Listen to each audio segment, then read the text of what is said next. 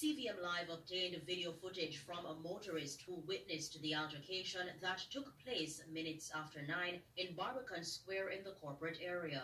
Watch closely as the man in orange is seen hurling an object at a group of men who are pursuing him.